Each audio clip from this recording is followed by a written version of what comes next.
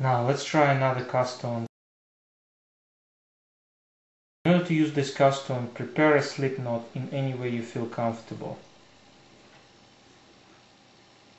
Insert the needle into the loop formed by a slip knot.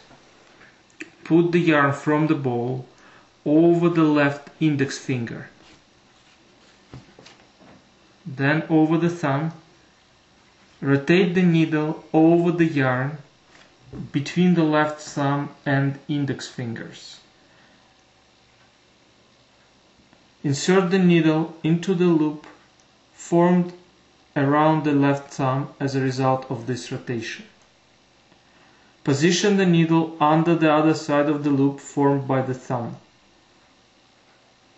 Pull.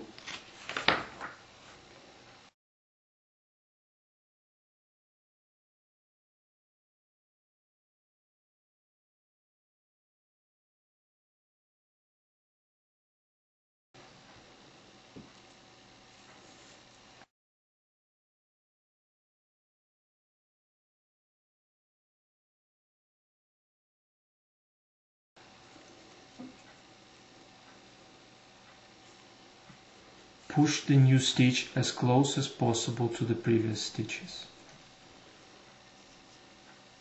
Don't leave gaps.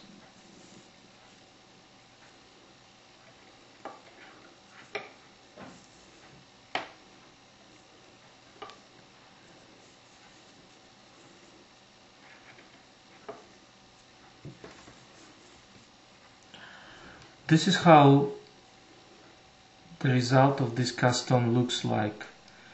It resembles a ribbed row, therefore this cast on is really good when you are doing the ribbing projects.